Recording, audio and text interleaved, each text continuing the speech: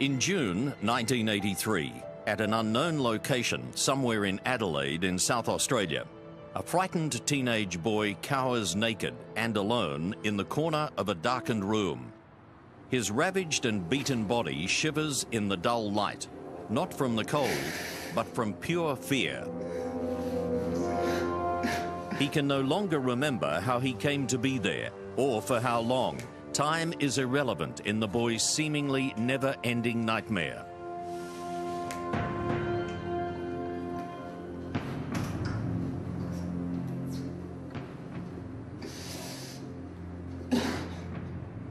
Finally, darkness begins to close in on him, and soon the teenager slips away into its comforting embrace.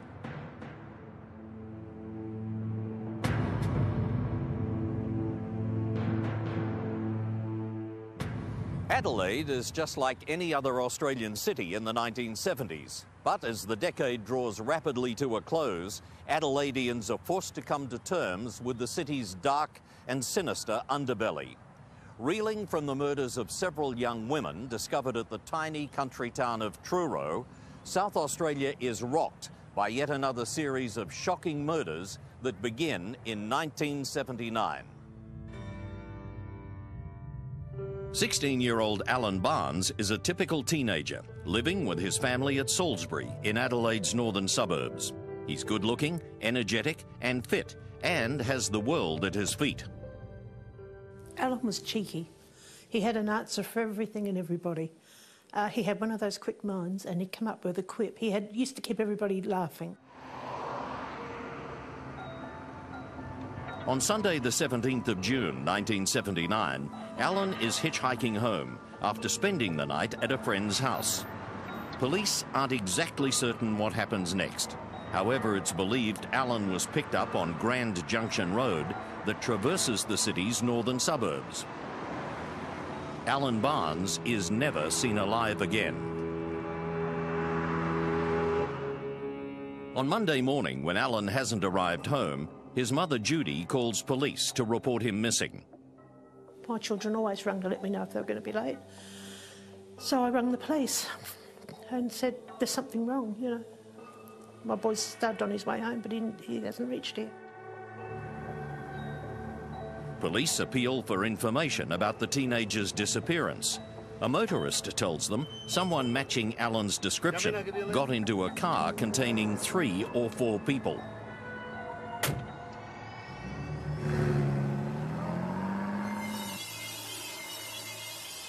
Exactly a week after Alan Barnes goes missing, 2 bushwalkers make a shocking discovery on a lonely dirt track leading to the South Para Reservoir in the Adelaide Hills. Lying beside the road under an overhead bridge, they stumble upon the contorted body of a young man. There was a report come over the television that a man in his 20s, his body had been found at the Little Para. And I was just so sure. I picked up the phone and said, it's not a man in his 20s, he's 16 years old, and he's my son. And if you look on the back of his watch, there'll be an engraving that was his Christmas present. And not long after that, the police came, and our doctor and my husband went down and identified him. It was Alan. It was Alan. A post-mortem reveals the teenager has been brutally murdered, but how he came to be where he's found is a complete mystery.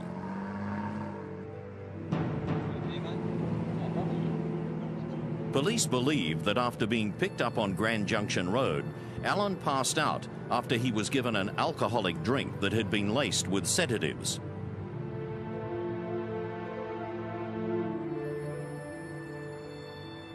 When he comes to, he's naked and still groggy from the cocktail of drugs.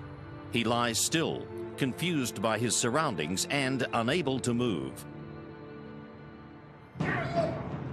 Over the next week, the terrified boy is repeatedly beaten and sexually abused by an unknown number of people. He's kept sedated. However, no amount of drugs can compensate for the agony that he's forced to endure. They said that they believed he'd died on the Friday, and on the Saturday night his body had been thrown over the bridge. They said that his body showed signs of beating and some torture, and he died of a massive blood loss. But they said there was a lot of signs of beating and torture. It's like ripples in a pond. Somebody drops a stone in and the ripples keep going further and further and further out. And you're drowning. You're absolutely drowning in this. There's no reality. Police believe Alan's body was washed clean after he was murdered. Also, the teenager is dressed in different clothes to those that he had on when he disappeared. Police appeal for information about the murder and a reward is announced. But despite police efforts, the investigation stalls, with the detectives making no significant progress. And then, 2 months after the discovery of Alan Barnes's body, a second victim is found.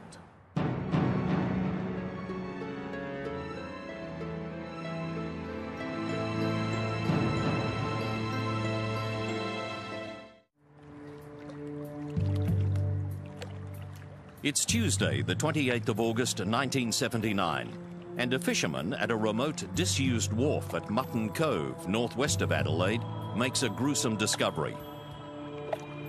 Snagged on the rocks just out of the water, he finds 2 garbage bags stuffed with the remains of a mutilated body. Detectives are called to the scene and begin a detailed inspection of the area. The victim is identified as 25-year-old Neil Muir, who disappeared 2 days earlier. Neil Muir was found in 2 garbage bags. He'd been abused anally again because of the remains. Could be told, but he was very much cut up and stuffed into garbage bags. It was a vicious killing and mutilation. The legs of Neil Muir had been stuffed actually into his chest cavity, so it was quite horrific. Police conduct a detailed search of the area before the bags containing the body parts are taken away for further forensic examination. Of most concern, detectives discover there are similarities between the murders of Neil Muir and Alan Barnes 2 months earlier. Both victims bled to death from anal injuries and ingested drugs before they died. The 2 bodies are dumped in or close to water, and both are last seen on a Sunday. Police also believe the murder victims would most likely have been driven to the locations where their bodies were dumped. Neil Muir is a heroin user and well known to police. He disappeared the day before his body was dumped, and detectives wonder if his murder may be drug-related. Little is known about Neil's movements immediately before his murder.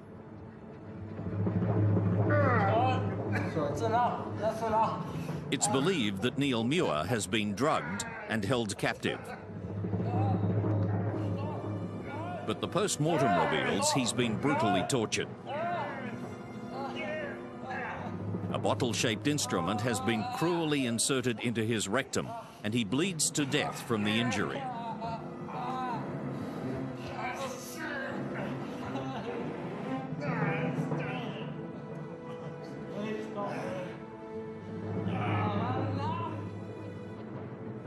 Afterwards, his killer hacks into his spine with a saw, severing his head. Neil's arms and legs are also cut off and stripped of flesh and human muscle. His internal organs are removed and placed into a plastic bag, which along with his severed limbs are then neatly stuffed into his mutilated torso. His head is bizarrely wired to his body and placed flat against his chest before the whole package is tightly fitted into a large garbage bag ready to be disposed of at Mutton Cove. The murders of Alan Barnes and Neil Muir send shockwaves throughout the community. Once again, the people of Adelaide begin to wonder if a group of sadistic serial killers is at large in their city. Following the murder of Neil Muir, police receive a tip-off from an anonymous caller who tells them Adelaide accountant Bevan von Einem may be responsible for Alan Barnes' death. It was believed from subsequent witness statements that he was seen with von Einem, but that couldn't be actually backed up. Kipling, we're here to ask you, were you in the company of Mr. Neil Muir last Saturday night? Yes, I was, but I dropped him off at a local hotel and I didn't see him after that. Do you know anyone that could verify that story? No. This information is filed away, along with hundreds of other leads. Well, look, thank you for your time. We may be back later to ask some more questions. Thank you. Thanks. Thank you. More than 2.5 years pass since the murders of Alan Barnes and Neil Muir, and police are no closer to solving their deaths. In February 1982, 19-year-old Mark Langley is with his family at a party, celebrating a friend's 18th birthday. His father David, his mother, and 2 sisters leave early. Just a few hours later, Mark Langley vanishes without trace. Mark Langley is a happy and contented young man enjoying life to the fullest. Just a normal teenager. He liked girls and he liked motor cars and motorbikes. And he just was a great lad. He's last seen in the early hours of Sunday, the 28th of February, walking towards the Torrens River near the city, following a minor argument with 2 friends. Later that morning, David Langley becomes concerned when he discovers his son hasn't come home. From about 9 o'clock, we were starting to get worried the next day. 12 o'clock, I was that worried I went to the police. And that's not much leeway, you know, for an 18-year-old. But we knew there was something wrong. Over the following days, police conduct an extensive search in an attempt to locate him. Divers are brought in to search the Torrens River. Days pass, and there is still no sign of Mark Langley. We were still hoping that maybe something just gone wrong. He was just injured or something like that. It's believed that shortly after his last sighting, Mark accepts a lift from a stranger. Hey, mate, you want a lift? You want a lift? Yeah. Jump in. Thanks. Not a problem. How you doing? Not bad, how are you? Good, mate, good. Where you off to? Oh, well. Would you like a beer? Yeah, sure. Mark is handed a beer pulled from an esky on the back seat of the car. Thanks. That in here. That's a boy. Mum's not here to stop you now, don't worry about it. Yeah, have another swig, it's good for you. Got another one in the back when you finish it, don't rush it. As the car speeds through the night, Mark Langley suddenly begins to feel drowsy. He struggles to keep his eyes open. Unknown to Mark, the beer is laced with a powerful sedative, and minutes later, the teenager passes out in the front seat of the car. Just get your beer in here, probably a bit dehydrated. Over the next 48 hours, at an unknown location, Mark Langley is kept sedated. He drifts in and out of consciousness and is subjected to a series of perverted experiments. What are you doing? Get sick free! Get away! No! He's violently assaulted with a bottle and bleeds to death from massive internal injuries. Stop!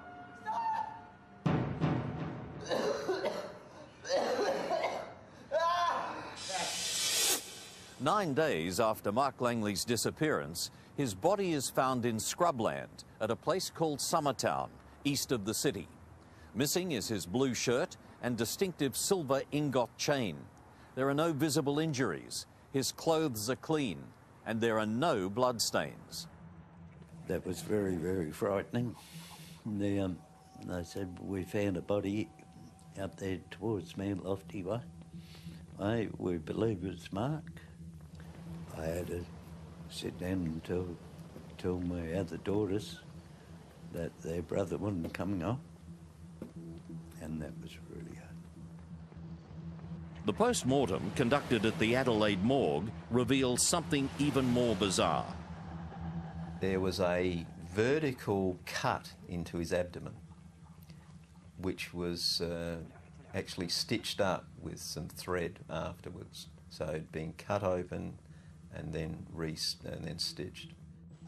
Police believe the killer has cut open his victim to retrieve an object that had been inserted into his intestinal tract, possibly because the item may have the killer's fingerprints on it. Animals. An animal would not do that. You know, all these years I've been trying to think of what to call them. You do not call them men, you do not call them people, and you do not call them animals. What do you call them? And for 25 years, I could not think of a name to call them. You know, to address the press. What do I say to it? What do I call these people? They're not human. Mark Langley has been held captive and tortured for several days, just like the others. Similarly, all three had ingested alcohol and drugs. Detectives now seriously begin to consider that the same person may be responsible for all three murders. Interestingly, Bevan Spencer von Einem's name keeps cropping up, but he's just one of many persons of interest, and the alarm bells don't start ringing, not yet anyway. Police inquiries continue, and they fear there are more bodies yet to be discovered, and they reopen the case files on a number of other missing persons. 14-year-old Peter Stogneff is a talented youngster with a flair for music, living with his parents in Adelaide's northern suburbs. Well, Peter was born in Sydney. I thought he was the most beautiful baby in the whole world. And when my friend had a look at him and she said, oh, but look at his face, he's all got red on his cheeks and everywhere. I said, you be quiet, he's my beautiful baby, you know. On Thursday, the 27th of August, 1981, Peter says goodbye to his mother and heads off to school. However, he isn't planning on attending school that day, having decided to skip classes and travel into the city to meet up with a friend. Alex Stogneff comes home from work early and finds Peter's school bag in the garage. I walked into the house, Lydia was home, and asked her, how come Peter's bag is in the garage? She said, I don't know. So he must have been planning something to do, to Vega, die from school or something, because he left his bag in the garage. Peter had intended to go to the Rundle Mall shops, but somewhere between his home and the city, Peter Stogneff mysteriously disappears. Police investigator report that the boy may have never made it into the city and was in fact abducted from Tea Tree Plaza near his home. Despite numerous appeals for information about the fate of Peter Stogneff, there are no leads in the case. Then in June 1982, at a little town called Two Wells, 20 kilometres north of Adelaide, a local farmer, after conducting a burn-off, discovers a human skull, along with the blackened remains of a skeleton. Major Crime Squad detectives are called to the scene. Based on dental records, police believe the skeletal remains belong to 14-year-old Peter Stogneff. And I just couldn't accept that. Why they could be Peter's? He's such a little boy, you know. He didn't do anything to anybody. A forensic examination reveals extraordinary similarities to the other victims. Where they went to, we can only speculate. We don't know. The back had been cut through with his saw, so his spinal cord had been cut through, and his legs had been cut through above his knees with a saw as well. Even to this day, the Stogneffs aren't completely certain that the remains found at Two Wells belonged to Peter. I waited every minute for him to come home, every minute. Well, definitely we want the answers desperately, yes. We would have helped to go along to battle this hard life, the one we have at the moment. It's always in your mind that we wish we would have more evidence that it is him. Till this day, I don't think it's even him. Police now have 4 victims, all murdered in similar circumstances. 3 have shocking internal injuries, 2 have been dissected, and 1 has been operated on using surgical instruments. With the discovery of Peter Stogneff's body, the police investigation goes into overdrive. One by one, the bodies are beginning to pile up, and detectives fear there's more to come.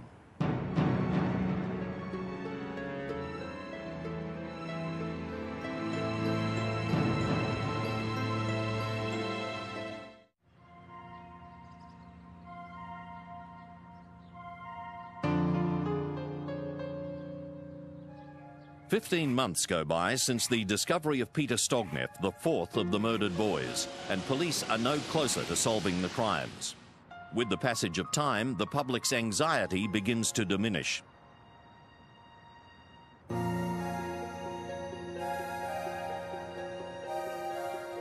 Then in July 1983, the murders of Alan Barnes, Neil Muir, Mark Langley and Peter Stogneff are dramatically thrust back into the headlines.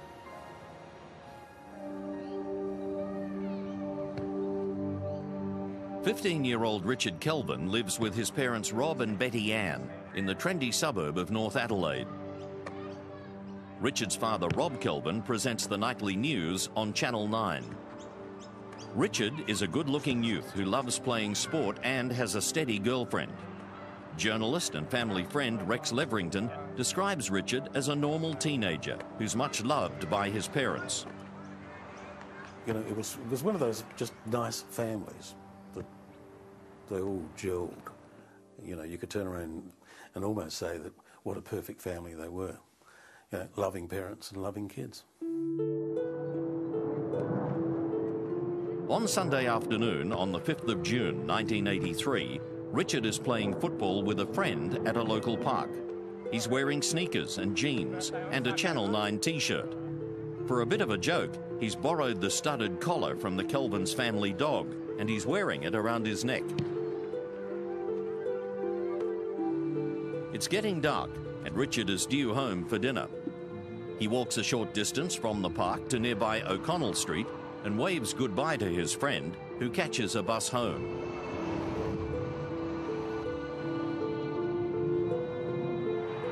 What happens next isn't exactly clear, but somewhere between the bus stop in O'Connell Street and his home in Ward Street, a distance of just 400 metres, Richard Kelvin disappears.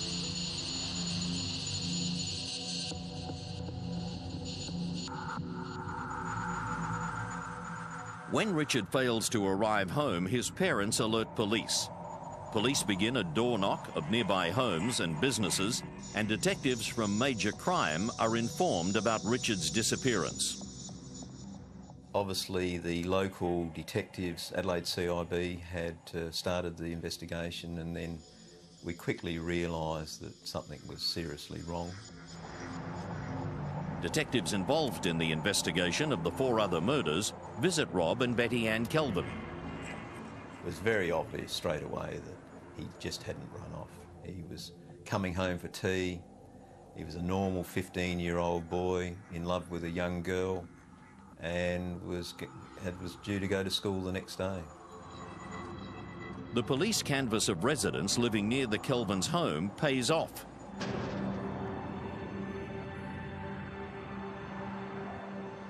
A security guard living nearby tells detectives he heard cries for help and car doors banging at around 6:15 on the night that Richard disappeared.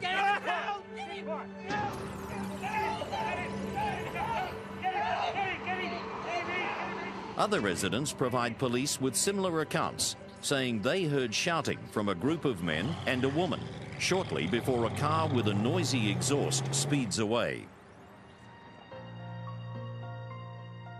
News of Richard's disappearance resonates around the country. Adelaide broadcaster Tony Pilkington recalls just how big the story was at the time. It would be like one of Brian Naylor's children suddenly being on the front page of the paper, having disappeared in awful circumstances. Or if you're watching the program up in Sydney, it'd be like Brian and Marty Henderson's, one of their daughters, suddenly having disappeared. So it had that sort of impact in Adelaide. The disappearance of Richard Kelvin dominates the news. Almost immediately, there's speculation that the teenager might have fallen prey to the same killers responsible for the 4 other unsolved murders. Police question all his family and friends, but they can't explain why he would go missing. Well, they had no idea. This is it. It was so unlike Richard to just disappear, or not to ring up and say, hey, I'm over at somebody else's place and I'll be home soon. It was just not like Richard at all. Rumours sweep the city, and police are inundated by calls from members of the public. It seems like everyone has a theory about what happened to Richard Kelvin. Everybody was out looking.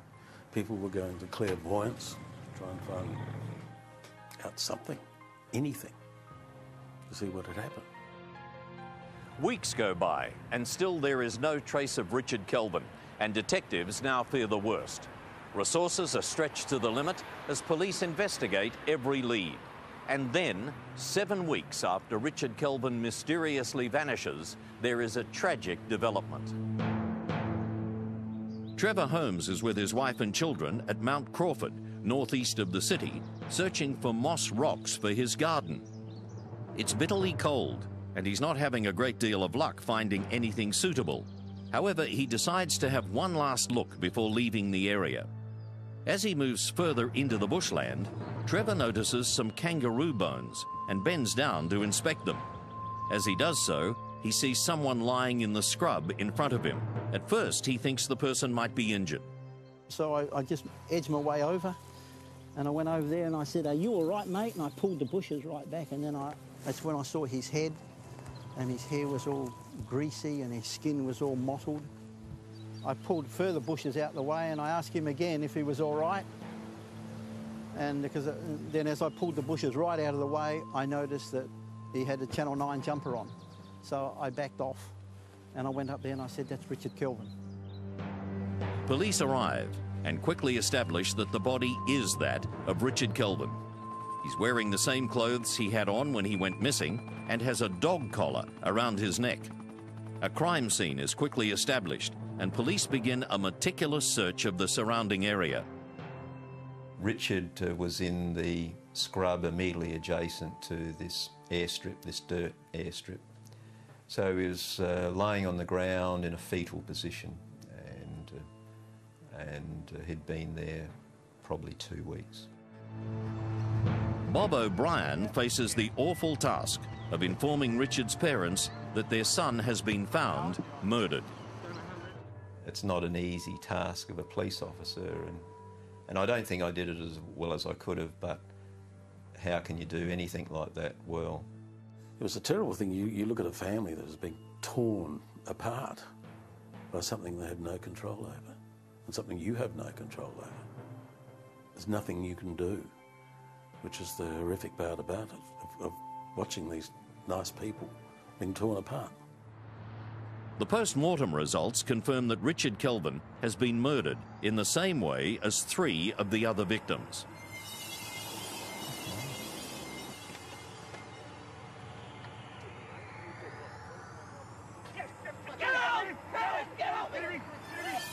Get off me! Shut up!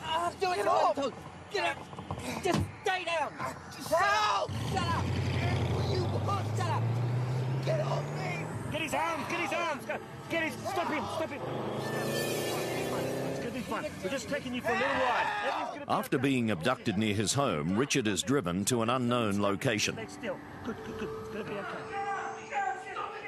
Held captive, the terrified boy is made to swallow a cocktail of powerful and stupefying drugs.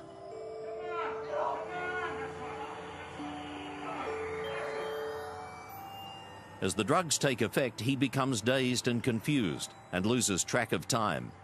Days turn into weeks, and Richard is trapped in a seemingly never-ending nightmare. It's all right.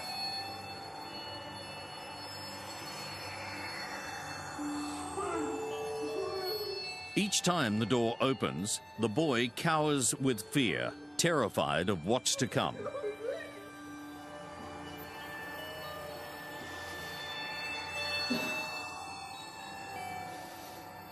Finally, Richard can take no more, and soon his ordeal comes to an end.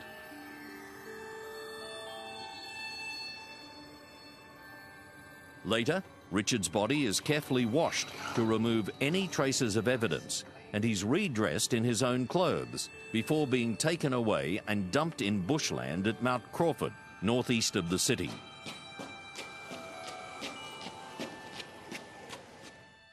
People just didn't believe it was happening here in Adelaide. They just didn't believe it. The pathology report reveals he has a mixture of 4 powerful prescription drugs in his system. The following day, police conduct a further search of the area where Richard Kelvin's body was found. Police determine Richard's been murdered 5 weeks after he was abducted. But where has he been all that time? Newspaper reports speculate that the series of murders involve high-profile South Australian businessmen, politicians, and even judges who belong to a depraved group of sexual predators. That group is dubbed the Family. I think it was possibly a media beat-up. It was a hook to hang things on. There's got to be a family of people, and it's just stuck. Undercover police infiltrate Adelaide's gay community, and at the same time, detectives working on the Neil Muir murder think they've made a breakthrough when an Adelaide doctor is arrested and charged. But the doctor is later acquitted, and police are back to square one. Police focus their attention on the identification of fibres found attached to Richard Kelvin's clothing. The fibres are examined by forensic scientist Sandra Young. In this particular case, there were lots of tape lifts that had been made from Richard Kelvin's clothing that had been found on his body, and that included a t-shirt, a pair of jeans and a pair of underpants. A number of foreign hairs are also found. Yes, I believe there were some hairs found on the jeans, on the inside of the jeans, and those hair samples were taken to the biology part of the Forensic Science Laboratory. Meantime, detectives, banking on a long shot, visit the Adelaide offices of the State Health Commission. Police are looking for a common thread, and they sift through thousands of files. They concentrate on a list of people who've been prescribed restricted drugs similar to those found in Richard Kelvin's blood. It's an arduous task, but it results in a stunning development. Among the files, police discover the name Bevan von Einem.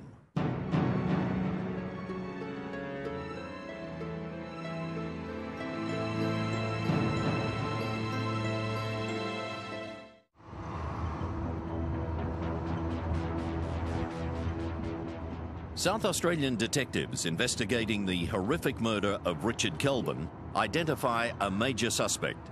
He's Adelaide accountant Bevan von Einem.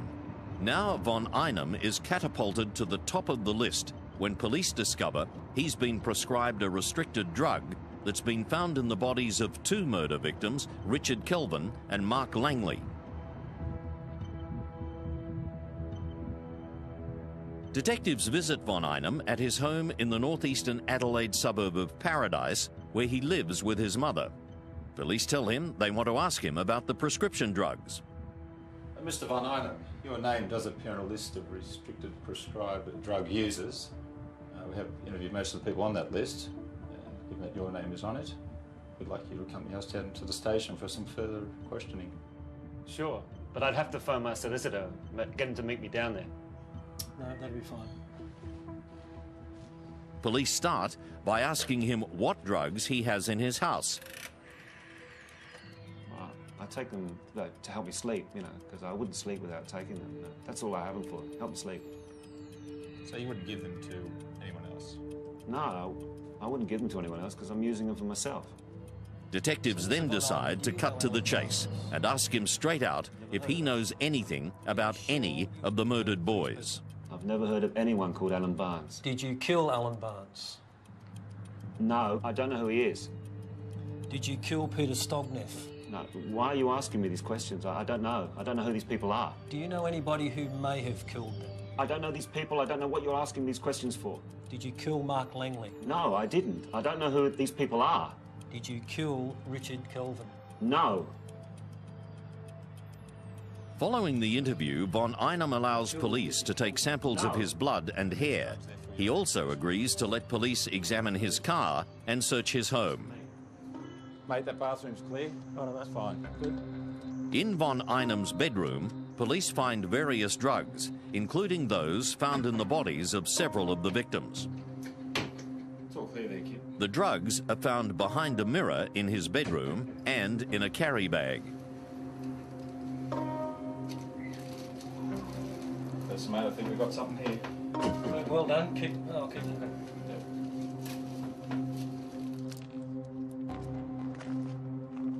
Yep, got some more. Yeah. There's another one here too. That's the gear. That's it. We got him. Bevan Spencer von Einem has suddenly become the prime suspect in a multiple murder investigation. But detectives know they'll need more evidence if they're to build a solid case against him. During the search of von Einem's home, police also collect fibre samples from the carpets and his bedspread to compare against the trace evidence found on Richard Kelvin's clothing. Police dig deeper into his past and discover he's been interviewed previously about an incident involving another young boy. This lad was taken back to a house where transvestites live, and the story was, come back to the house and we'll have a party, there's some girls there. But it was all a ruse to get the boys back there and give them a drink with drugs. They discover von Einem has close ties to a seedy group of friends who share a sick passion for young boys. Then police track down the anonymous caller who had first pointed the finger at von Einem. Where did von Einem go cruising for boys? Bob O'Brien interviews the witness, whose name is suppressed and known only as Mr. B. And how often did he do that? All the time, every weekend. Tell me about the But what Mr. B tells him is dynamite. It was Saturday after midnight. There were two guys walking down the street in North Adelaide. Some of the things he told me about what he and von Einem were doing was quite staggering. Picking up boys and abusing them, drugging them. Bevan always had booze in his car. He had esky in the boot and an esky on the back seat, which was always covered in clothes in case the cops pulled him over. So you picked up the boys, and what did you do then? Mr. B's account of von Einem's activities sickens detectives. He tells police von Einem had a regular beat and would drive around in his car, trawling the streets, looking to pick up boys. Mr. B says he and von Einem were together in his car on numerous occasions when boys were picked up and provided with drugs, and also given alcohol from an esky von Einem always had on the back seat of his car. Mr. B says many of the boys were taken to a house in the Adelaide suburbs and subjected to acts of extreme degradation by von Einem after they'd passed out from the drugs and alcohol they'd been given. And then Bevan went in his room and shut the door. Bevan said he'd kill him if he woke up. Clearly, von Einem is a sadistic sexual predator, but police still don't have enough evidence to charge him. Then there's another major breakthrough. Sandra Young confirms trace evidence collected from von Einem's home matches that found on Richard Kelvin's body. The bedroom carpet was made of acrylic, and that was a blue and an aqua. And then the hall carpet had, I think, 4 different fibre types in it, or 5. And they were, again, acrylic with a little bit of wool. So and the colours were so vibrant through the microscope, so I was rather excited about it. Hair samples collected from von Einem also match those found inside Richard Kelvin's jeans. Detectives now know that Richard Kelvin has been at von Einem's home prior to his murder. Police make their move and arrest Bevan von Einem. Later that day, he's formally charged with Richard Kelvin's murder. Bevan von Einem is aware of the damning trace evidence identified by forensic investigators, and he knows he must come up with an alibi. Detectives visit him at his own request in the old Adelaide jail, where he's being held on remand. And he started to say that, yes, I picked up Richard Kelvin. But soon as he said, look, I picked up Richard Kelvin, I knew he was in a lot of trouble in terms of a jury trial, because the case was getting stronger and stronger against him. On October the 15th, 1984, more than a year after Richard Kelvin is murdered, Bevan Spencer von Einem appears in the South Australian Supreme Court. The trial attracts huge public interest. When von Einem is led into the courtroom, the public gallery falls silent. No one can believe the ordinary-looking man standing in the dock could be responsible for such a heinous crime. As the trial continues, von Einem's explanation of how fibres from his home had been found on Richard Kelvin's body begins to unravel. I believe he said that at some stage he had put his arm around Richard, and that would perhaps explain the cardigan fibres found on his clothing. He had sat him on the floor at some stage. That might explain the hall carpet fibres. If Richard had willingly gone to von Einem's home on the day he disappeared, as he suggests, then most of the trace evidence would have fallen off his clothes between then and when he was killed 5 weeks later. It hadn't. Therefore, the evidence suggests that Richard Kelvin was with von Einem on the day he was murdered. We were able to tell from the experiments that we did that Bevan von Einem's alibi could not be believed. The jury also hears damning evidence about the stupefying drugs found in von Einem's home. Dozens of witnesses, including von Einem's elderly mother, are called to give evidence. Von Einem makes a statement from the dock declaring his innocence. On the 2nd of November 1984, here at the Supreme Court, after a trial lasting almost 3 weeks, the jury retires to consider its verdict. Shortly after 7 p.m, they return. The foreman rises from his chair and says, guilty. And he sat in the box passively, no emotion, but he doesn't show any remorse. He, in my mind, doesn't feel guilty at all about his abuse of boys. I'm quite sure he sees nothing wrong with it. Justice White sentences Bevan Spencer von Einem to life imprisonment with a non-parole period of 24 years. The sentence is immediately appealed by the South Australian Attorney General. 3 Supreme Court judges increase von Einem's sentence to 36 years without the possibility of parole. The sentence is the highest ever imposed on anyone in South Australia at the time. But the story doesn't end there. In 1988, almost 4 years after von Einem is sentenced, the South Australian coroner reopens the investigation into the unsolved murders of 3 of the other boys. His findings will set in train events that will result in yet another chapter being written about the depraved life of Bevan Spencer von Einem.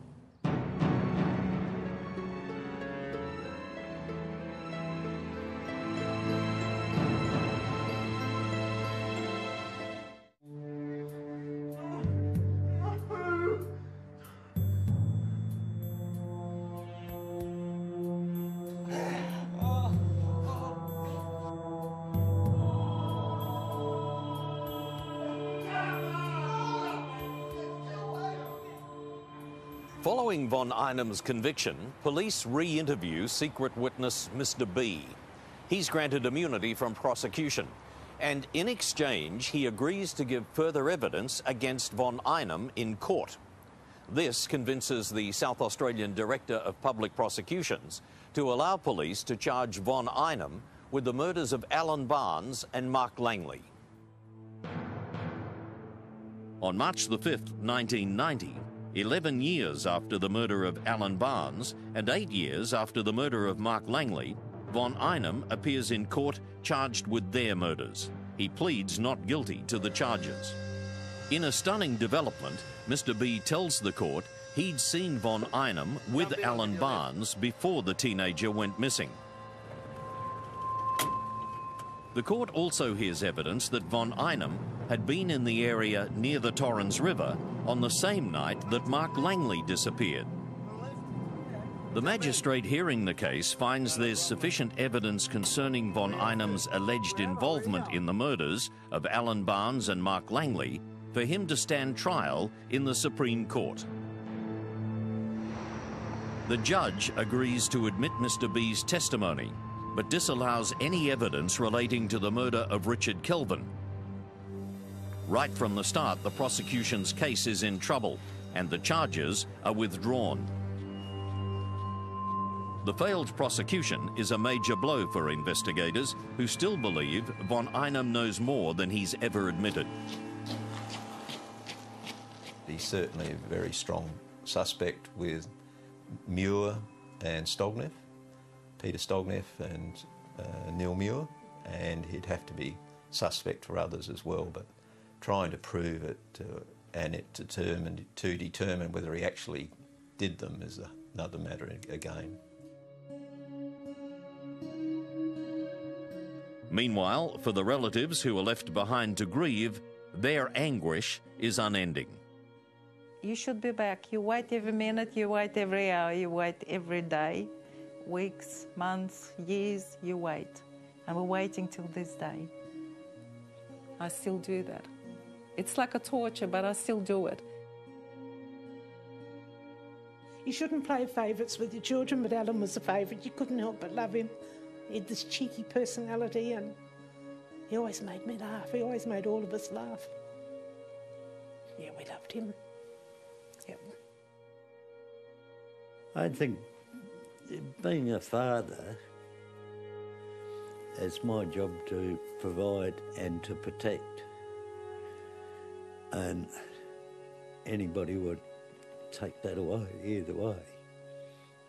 I haven't done my job, and I don't feel I've done my job.